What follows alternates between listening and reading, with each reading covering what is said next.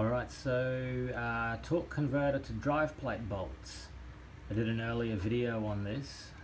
So this is the black bolt, or the different bolt. Out of the 6 bolts you have, there should be one different, and I explained that in an earlier video. If you've jumped straight here, look in my other videos where I've gone through Toyota automatic torque converter bolts. One bolt is different. It's got a shoulder after the thread, right up at the under the head, that locates the assembly first. Now, when I was reading it, I thought there was a specific spot in one of these holes in the flex plate. No, that's not right. What this does, it goes in any of the holes, but it locates it first. So you put this one in and just nip it up first, then you go and proceed to put in your other bolts. Now, your other bolts, just to show you, are a completely different color. Just bear with me, I just need to rotate the engine assembly a little bit. It's on the engine stand, on the engine crane. Just give me a second.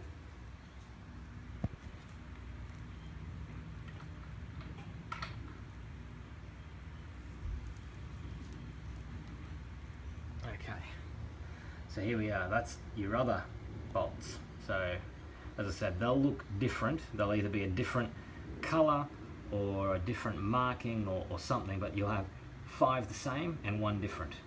Also, an important note is the flex plate orientation. I actually didn't take much notice of when I pulled it off, which was a bit of a mistake on my behalf. Your weld marks on 1J and 2Js, doesn't matter turbo or non-turbo, your weld marks face the gearbox. What does that mean? Here's another one that I have.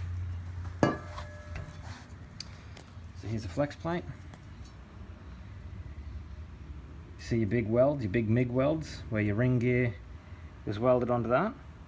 So this is the gearbox side, or the torque converter side. That's your engine side.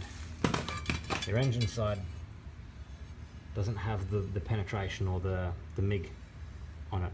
Okay, so this is your engine side. That's your gearbox side.